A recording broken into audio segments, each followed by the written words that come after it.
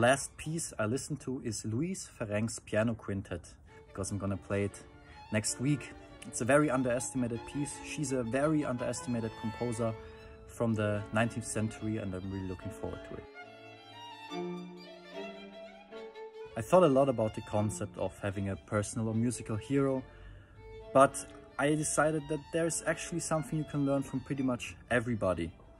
And I try to incorporate that into my knowledge, into my personality, and make sure that the Dominik Wagner from 5 years into the future is a person that theoretically could be a hero or a role model to the Dominik Wagner from right now.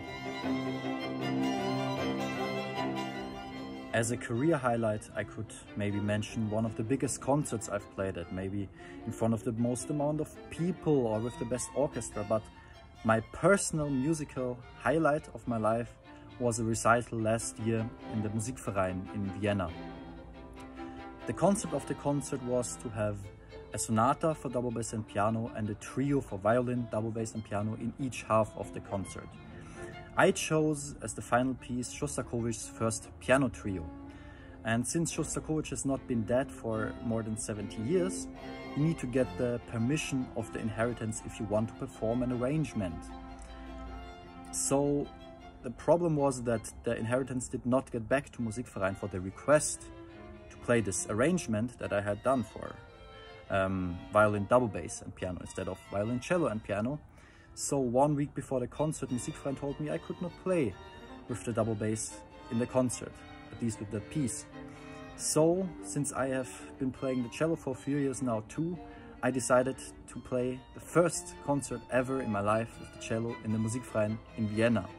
Obviously I was incredibly nervous, but for some reason everything went really well, which is still kind of like a miracle to me, which makes that concert definitely my personal musical career highlight. I think my spirit animal would probably be a wild boar, because most people don't think a lot about wild boars, but they're actually quite intelligent, quite strong, and in their own way very majestic, just like a double bass. I applied to YCAT because I think it's a fantastic organization, and I have met quite a few musicians who were part of YCAT at one point of their career, and they all spoke about it in a very fond way.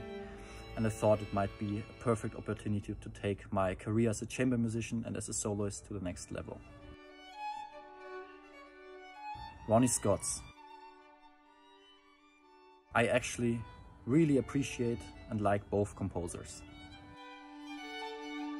Neither. I personally prefer to go hiking. National Gallery.